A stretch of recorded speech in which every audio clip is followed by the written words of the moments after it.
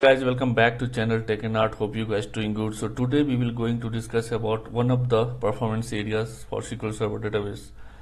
Before starting the session, I would request to each and everyone whoever newly joined channel, please like to subscribe and don't forget to share with others.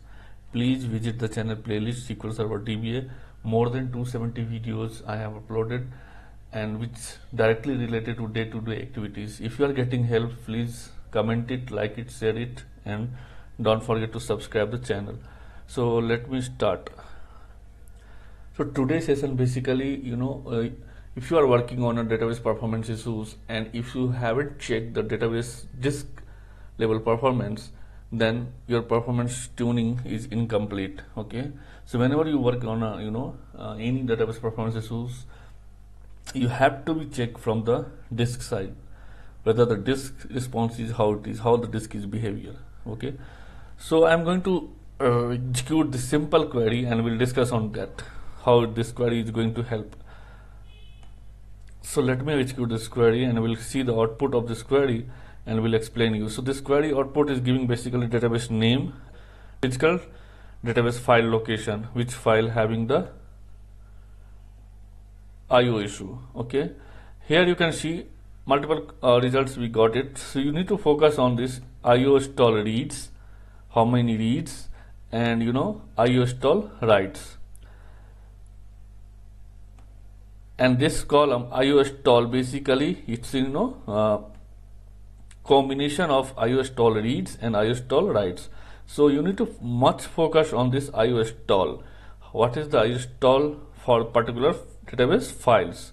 If any database particular files having the high IO stall, which means this particular file having too much pressure to read and write operation, and which creating the IO stall is very high.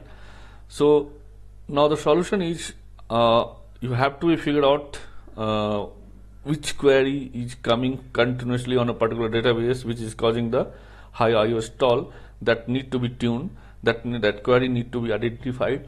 And the second thing is, if you want to fix the issue, then you have to go with faster disk. If disk response is very slow, then you have to go with faster disk.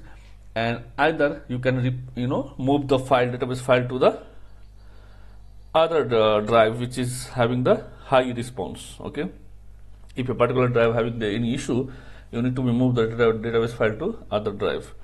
So these are the common factors from the disk side which you need to figure out when you are working on any performance issues, because disk response is playing the classical role for any database. Okay, so these are the I will give this query to your in a description, and you can go and check with your what is the behavior of your database. Okay, easily you can identify it, you can extract in Excel, and then you can analyze it. Okay, so well, that's it for today. This is the very small things but very useful in terms of performance.